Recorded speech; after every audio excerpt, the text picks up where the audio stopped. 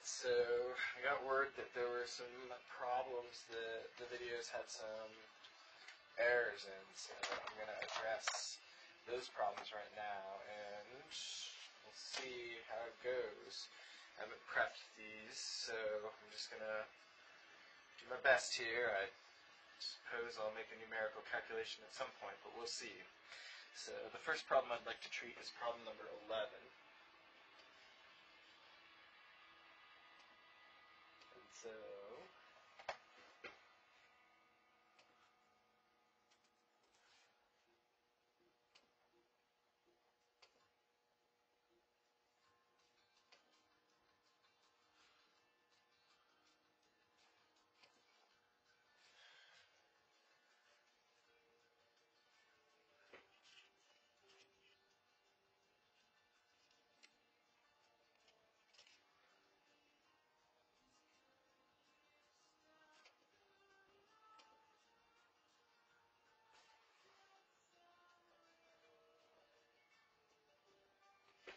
the first problem I'd like to attempt is number 11.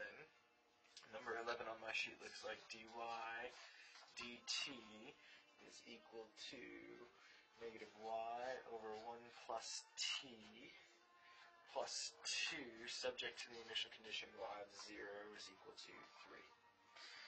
Okay, so I look at this and I say, oh, it's linear because the derivative is raised to the first power and it's added together with y being raised to the first power.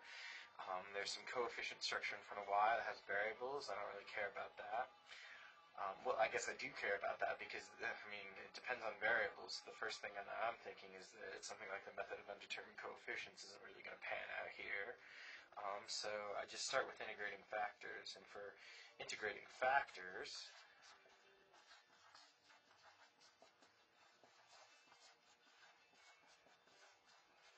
there are a couple things that I have to remember. One is that mu of t is equal to e to the integral of p of t dt, and that the next is that the derivative of mu times y with respect to t is equal to mu of t times maybe g of t or something like that. What I need to remember about all of this is that it assumes that the function, or the ordinary differential equation, is in standard form. And for standard form, this y term, all of the y term, all of the dependent stuff needs to be on the left-hand side. So in my case, p of t is equal to 1 over 1 plus t. You want to notice the sign change there. And then my g of t, maybe I used q of t back in the day, I can't remember, is equal to 2. All the leftover stuff on the right-hand side. So the first thing that I do is step 1.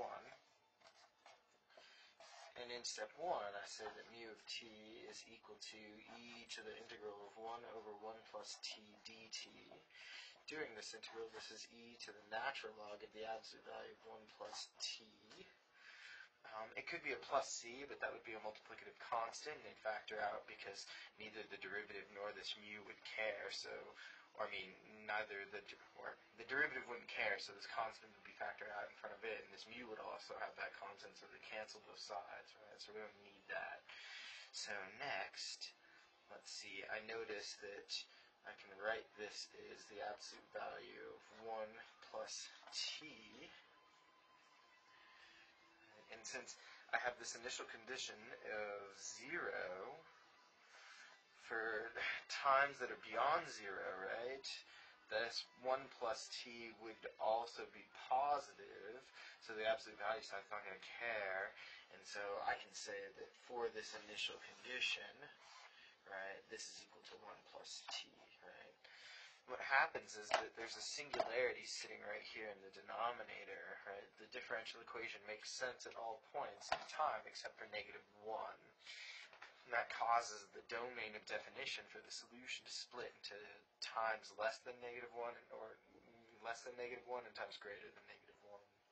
Since our initial condition is greater than time t equal negative 1, I can just get rid of these absolute value signs. So the next thing is that this is step 2. And I'm going to to take the derivative with respect to time of 1 plus t times y, right? And that's going to be equal to 1 plus t times g of t, which is 2. So this is 2 times 1 plus t. If that's the case, then the derivative of this stuff, I anti-differentiate both sides with respect to time, and I get 1 plus t times y is equal to the integral of 2 times 1 plus t dt, which is going to be equal to 2 times t plus t squared over 2 plus c. Alright, so that y of t, after I divide through by 1 plus t, is equal to 2 times 2 over 1 plus t times t squared over 2 plus t plus c. Application of the initial condition, which I'll call step 3,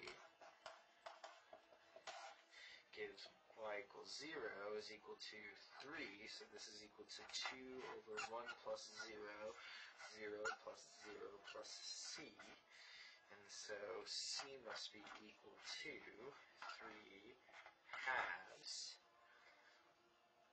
and so y of t is equal to 2 over 1 plus t times t squared over 2 plus t plus 3 halves.